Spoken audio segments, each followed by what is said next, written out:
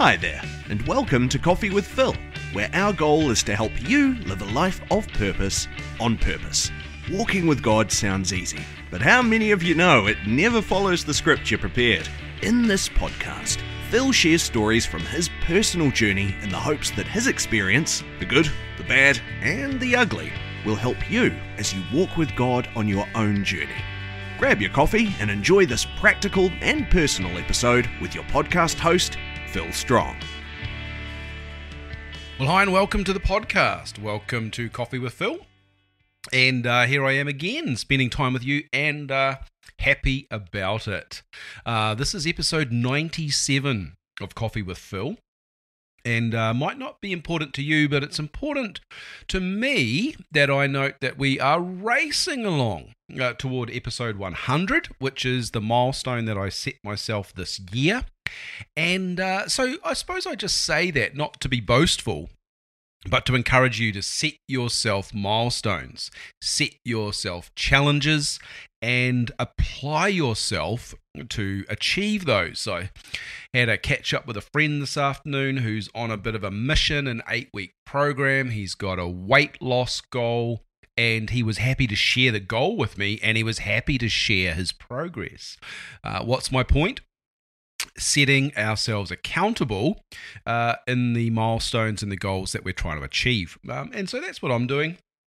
I'm sitting here drinking my glorious coffee, spending time with you, and I get to achieve my goals at the same time. So sometimes your goals can be life-changing, and sometimes they just need to be something that spur you on. And so this is something for me. I feel like I was driving home so I could record this episode, and really felt the Lord drop into my mind the topic for today, which I'll get to in a minute. And what I like about that is just the partnership, the idea that God is leading each one of us through a journey. And I wonder where you are in your journey. I wonder how you're being led. I wonder if you're even aware that God is leading you, and whether you're allowing him to lead you, and whether you're choosing to follow what he's doing. That's an interesting conversation, I suppose we could say. Maybe we'll leave that for another day. Who knows? But what I wanted to do today is I want to dive into episode 97, Coffee with Phil. Episode 97. And the title of today's podcast is Don't Box Me In. Don't box me in. And I want to set that up by telling you a story. Before I tell you the story, I want to say to you, it's really important that we all learn to think outside the box. Those that know me well, those that work with me, they'll know that I'm a out-of-the-box thinker, that I challenge the status quo, that I ask what if, I push boundaries. And look, don't get me wrong, I don't underestimate the strength of that or the blessing that is, but also the challenge that is and what it brings for those that are around me that don't really like change.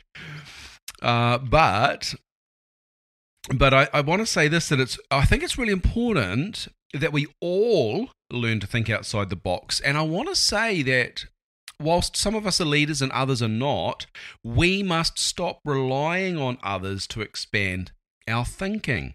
I want to challenge you in that.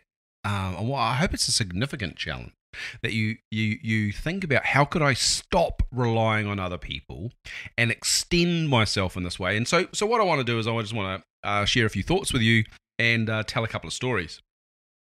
But the first story I want to tell you is I'm going to recount a story. It's a well-known story. It's something I've heard many times. It's not original.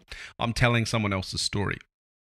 And what I want to say, I want to tell you a story about construction of a small building tower, an office tower.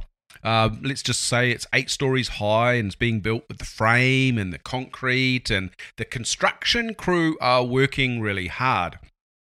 The floors are in each level, so they've established all the flooring, and they're building away. And one day the owner comes to visit the builder, and he says to him, where is the elevator shaft? And the builder looks at him and says, what do you mean? What, we're building you an 8-story building. And the owner says, well, I want an elevator shaft. And the builder says to him, well, look around you, buddy. There are 8 floors already constructed. They're made out of concrete. They're reinforced with steel. There's framing in place. How do you think it would be possible for us to create an elevator shaft for you to get to the top of your building? And there's a contest of wills going on because the owner's like, well, I'm paying you for the building I want. And the builder's like, buddy, it's already half built. We can't do this. And over leaning up against the wall is the old guy who's been cleaning the floors. He's been sweeping the dust and picking up the rubbish. And he comes over and says, excuse me, can I make a suggestion? And they look at him like, well, you're the cleaner, but what have you got to say? And the old man carefully and slowly, very respectfully says, the owner of the building wants an elevator. What if you attached the elevator to the outside wall of the building? Thinking outside the box. Look, I know it's a common story. It's one that we've probably heard before, but sometimes we're so engrossed in our situation, or we've got our process that we follow, or we've made an assumption about what other people have taken, assuming that they would read our minds. And sometimes the best thing to do is to step outside that, or ask someone from the outside to think outside the box. Hence the topic for today, don't box me in. The 8-story building was like a box. It had 8 levels. It had 4 sides and a top. There was no way you could put an elevator inside the box. And so the old man simply says, what if we put the elevator on the outside? And you know what? Now it's incredibly common for us to move through cities and see elevators on the outside of buildings. Some of them retrofitted on old buildings. Some of them designed that way because they look really cool. And you can stand in the elevator, and if it's got a glass wall on it, you can watch the city as you rise up the side of the building. So I'm challenging us. I'm challenging me in my world. I'm looking at situations needing to think outside the box to find solutions. That's what leaders do. I'm going to talk about that from a faith context today. But I want to start with I've got 3 or 4 points here that I just want to use to help me to share stories and encourage you on your journey. And I want to say this. For me, disruption is a clue to look for a fresh way to see life. And I was speaking with a friend about this morning. We were recounting what it was like in the COVID season. And, leading a church, you're in lockdown, you're not allowed to meet with people, there's segregation based on vaccination status, there's all sorts of prejudice, there's fear, there's anxiety, there's anger. And most church leaders were saying things like, when can we go back to the church we used to have? How quickly can we go back to doing what we do? Well, I wasn't asking that question. I was looking at things from a completely different perspective, and I was looking to see what might be revealed in the midst of the disruption. Because I think a disruption is a fantastic opportunity just to simply push pause in life and look and see if God is trying to show us something new. Often, God will take us outside our comfort or our rhythm or our safety in order to help us to see something different. I was studying a passage of scripture recently in the Gospels, and the disciples forgot to take their lunch with them on the boat. And Jesus is like, guys, seriously, do you not remember the 5,000 people, the men and their families that we fed on the side of a hill? Can you not remember the 4,000 we fed later and how many baskets were left over? You know, the disruption of forgetting lunch, Jesus saying, guys, I'm trying to teach you to think outside the box. And what about the disruption that Jesus causes when he says to the Pharisees, now you must eat my flesh and drink my blood. I am the bread of life, he says. And the Jews that were hostile to Jesus, this is John chapter 6. It's definitely worth a read. The Jews who were hostile to Jesus were complaining because they're like, he's saying he's the bread and he's saying he's coming from heaven, but do we not know his parents, Joseph, and the mother we know? How can he say this?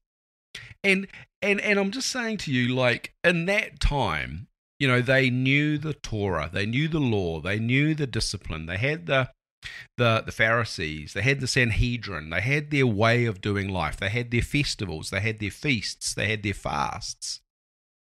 And Jesus came and he turned it all upside down. And what I see in the way that I read the Gospels is a disruption that God caused in order that people might see him in a new way. And if I was living in those days, I would really hope that I wasn't one of the Pharisees or the hostile Jews who would say, well, we've always done church like this, we will always do church like this. But use the disruption to be able to see something different that God wanted to do. And I can think of countless stories in the Bible where God caused a disruption that forced his people to see life in a fresh way, to perhaps see God in a fresh way. So what I'm saying to you is, as we often experience disruption in different moments, that a disruption, when something goes different, we don't panic, but we pause and say, man, I wonder if God wants me to see something differently. Which leads me to my second thought that I wanted to share with you. And the second thought is this. I want to encourage you to start asking better questions. I had a mentor once who taught me that the quality of the question determines the quality of the outcome. And he said to me, you get poor outcomes because you ask poor questions. He said to me, start asking better questions. The better the question, the better the result. Because you're going a completely different journey. So I was talking to someone about this the other day, and I said, what if we stopped wondering about what God was taking away, and what if we asked ourselves, what might God add in this journey? It's a different way to look at things, right? What about this? You know, this is a classic that people drop into when they're confronted or they're in a crisis or a disruption. People often ask, why me? Why is this happening to me? Why is it always me? Why me? This isn't fair. And what if we change that? Because that's a rubbish question. That's a very, very poor question.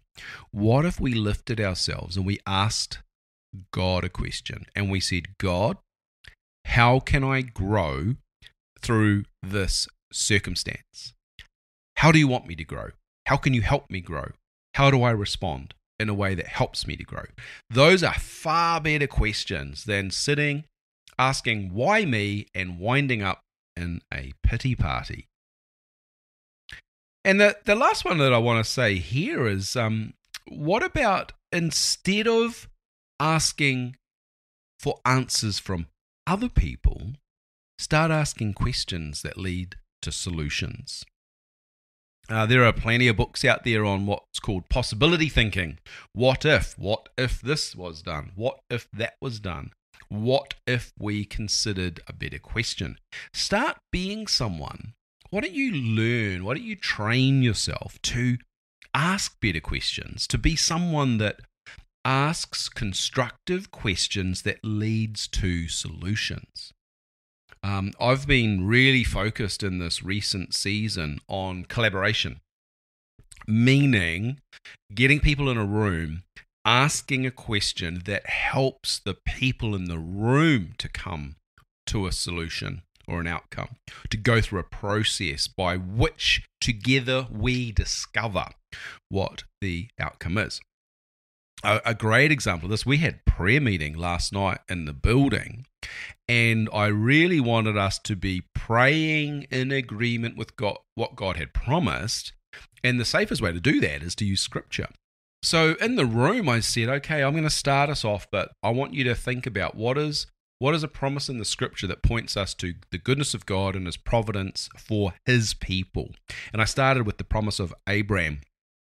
Genesis 12 verses 1 to 3, and God says, I will make you into a great nation and your people will inherit this land. And it's a significant prophecy at the beginning of Abraham's, well, it's not even the beginning of his journey. The point being, at that point, we see an aspect of God that we can learn from, and as sons of Abraham by faith, according to Galatians chapter 3, we can say, God, that was your promise to Abraham, and according to Galatians 3, your promises to Abraham are also part of our inheritance. So what I was suggesting is, by asking that question in a room full of people, I can suggest that there is a way that we could find the character of God through the Scriptures. And by the end of our time together, no, actually, no, that's not true, because for the first 30 minutes, we just started brainstorming these things and asking God, and I wrote down a list. I'm going to say, I didn't count them, but I'm going to say it was an A4 sheet of paper. There's at least 20, 25 scriptural references that each one of them had significance in revealing the character of God for us. And then we spent the remainder of the prayer meeting praying into those scriptures and agreeing with those scriptures.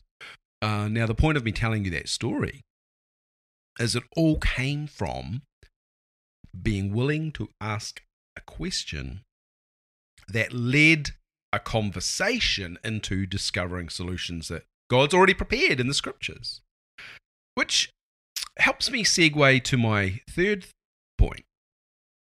So, firstly, I talked to you about disruption being a clue to look for a fresh way to see life. Secondly, I talked about the necessity for us each learning to ask better questions.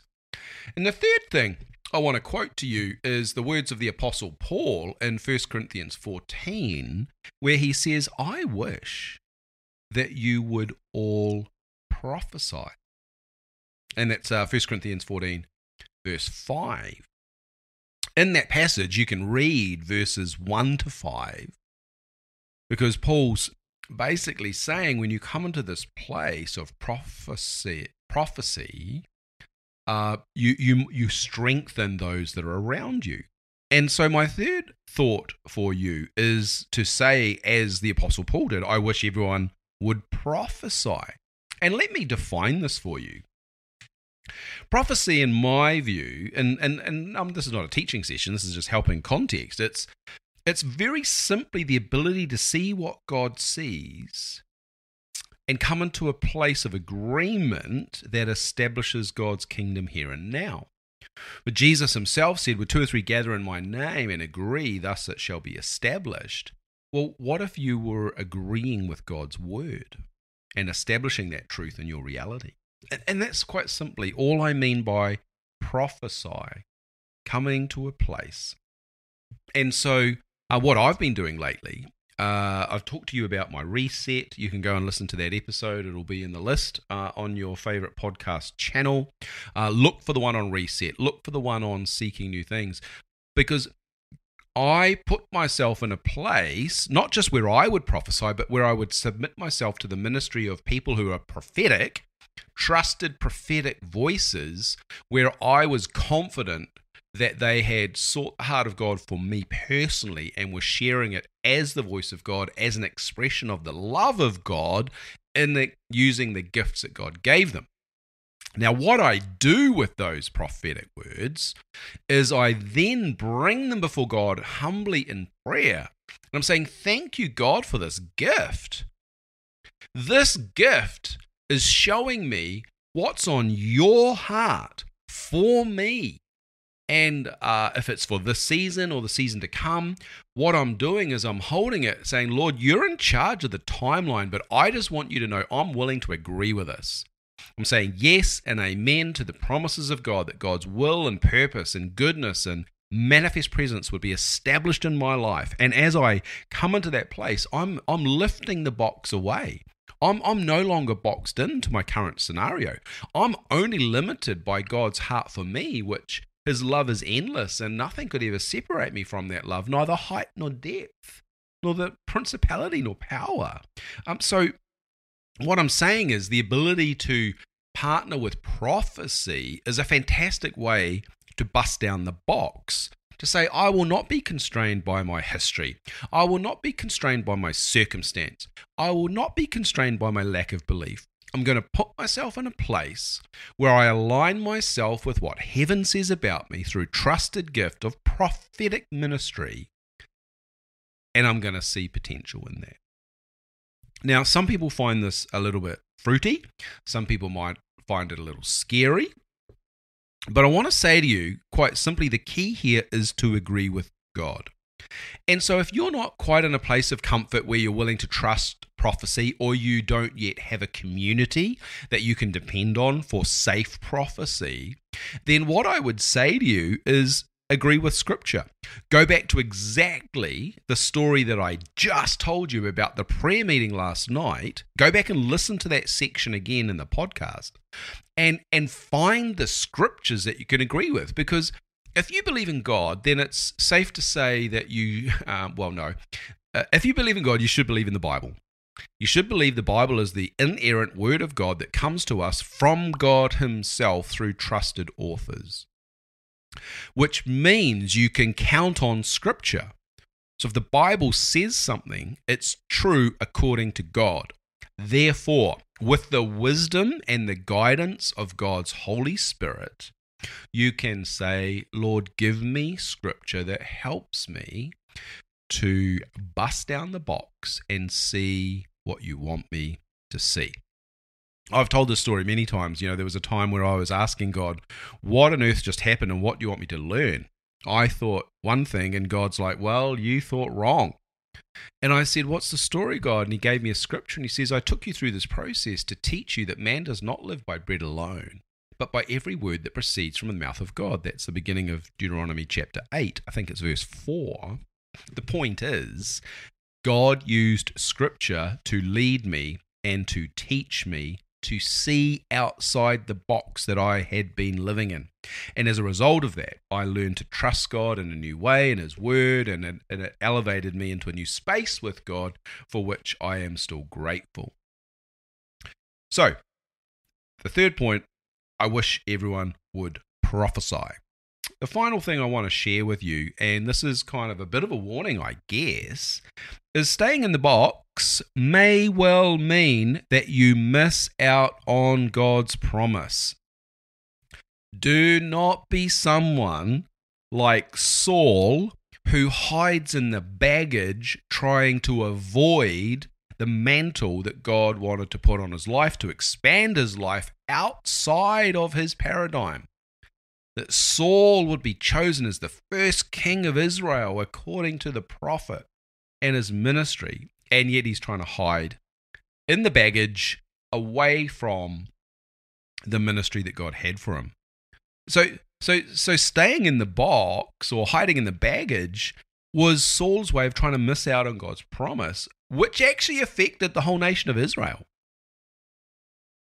What about those ones, speaking of the people of God, go back earlier in the story, what about those ones in Numbers 14 that had to die in the desert because they wouldn't believe that God would deliver them into their promise? A whole generation. Read the story. It's Numbers chapter 14. I read it in my quiet time this morning, just to remind me to not be ones that sees giants and obstacles, but to be one like Caleb, to be one like Joshua, who are among those who spied out the land and spoke these words. The land we pass through to spy out is exceedingly good. If the Lord delights in us, then he will bring us into this land and give it to us. A land which flows with milk and honey. Only do not rebel against the Lord, nor fear the people of the land, for they are our bread. Their protection has departed from them, and the Lord is with us. Everyone else wanted to literally kill them. And so what I'm saying is, thinking small, thinking based on fear, thinking on what you see, not what you believe, may well mean that you die in the desert and miss out on the promise God has for you. I would also say to you, it's a little bit cheesy, but don't be like Lot's wife and get salty. Now, if you know the story of Lot and his family, they lived in Sodom, which was a treacherous, wretched place that God wanted to destroy, and Abraham interceded for his family that God would deliver them. And an angel, or a couple of angels, visited them, delivered them. But the story goes that as they escaped, fire and sulfur, it's probably some kind of volcanic, massive eruption, but fire fell from the sky to destroy the city. And Lot's wife looked back against the instructions of their angelic messenger, and she turned into a pillar of salt.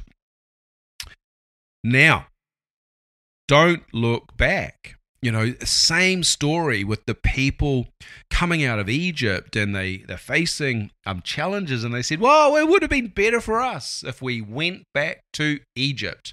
Even in the beginning of Numbers 14, they're quoted as saying this. They said it at the Red Sea. They said it when they ran out of water. They said it when they ran out of food. Don't be someone that looks back and gets salty. Come on. Be people that seek God and his promise, and be willing to trust his name, his nature, and his character in order that you would walk into the fullness of the promise that God has for you. Don't be like Lot's wife and get salty. Don't look at the past and limit what God wants to do as he moves you outside of the box. And finally, don't be like the rich young fool who wanted to inherit the kingdom. He asked Jesus, what should I do? And Jesus says, it's great, it's easy. Just sell everything you've got, give it away to the poor, and come follow me. And it says, the man went away disappointed, for his wealth was great. He wasn't prepared to see outside the box. He wasn't prepared to put his trust in Jesus and not in his resources. His wealth was great, therefore he could not see what God had for him. So he was boxed in and limited by his abundance, which sounds crazy. But, well, look, I'll let you process that, I guess.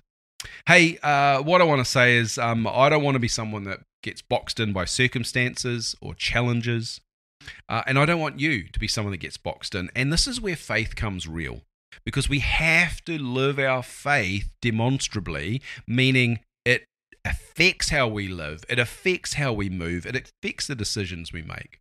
And if God has given you a promise that's greater than your circumstance, then I'm giving you permission to pray this prayer. God, I choose not to live in a small box. I choose to expand my faith, to partner with you in the promise of heaven for my family, for my future, for my work, for my city. Don't allow the enemy to box me in, Lord, but lift me out of this box and help me to see what heaven has for me. If you pray that prayer, faith will come upon you. God will take you on a journey, and you will no longer live inside a box of constraint. And if that happens to you, and it happens to enough of us, then we are going to be God's light shining in the darkness. And that's the exciting part for me. Anyway, that was an interesting conversation. Coffee with Phil, episode 97. Don't box me in. I want to say thanks for joining me. And I look forward to joining you again real soon. We go on a journey and we share a few more stories because we want to live a life of purpose on purpose. So God bless you. Have a fantastic day. And I look forward to being with you real soon.